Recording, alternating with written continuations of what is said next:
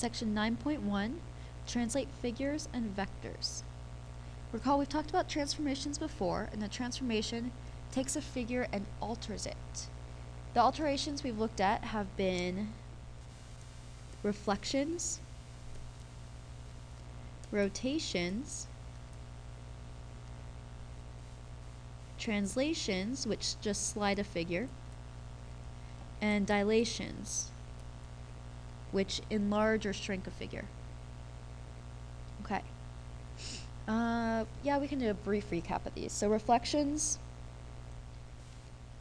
take a figure and reflect it across some line of symmetry.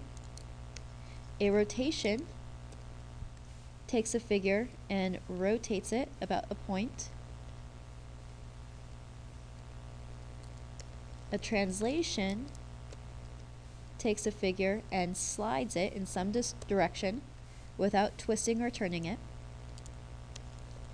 And the dilation takes a figure and either shrinks or enlarges it. So with a dilation, we get similar figures, but they're not congruent. Right. A couple of new vocab terms that you need are image and preimage. When we transform or mess with figures in geometry, the new figure is called an image. So imagine taking a photo or painting a picture. It's called an image. You're trying to capture the original. The original figure is called a preimage. It's the figure that leads to the image. For example, let's take a look at some points on our Cartesian plane.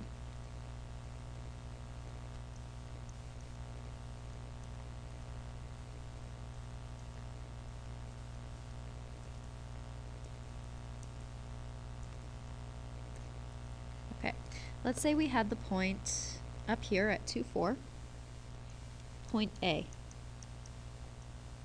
And we decide to slide point A down to this point of 5, 1.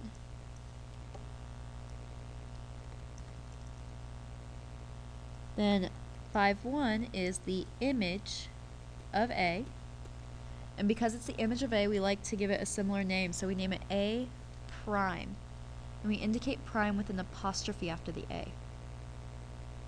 If we really wanted to, we could even take an image of A prime. Let's say we went for another point down here. We have 3, -3, where this is the image of A prime, so we call it A double prime. And that makes A prime the pre-image of A double prime. Similarly, looking at A prime as the image of A, then A is the preimage of A prime.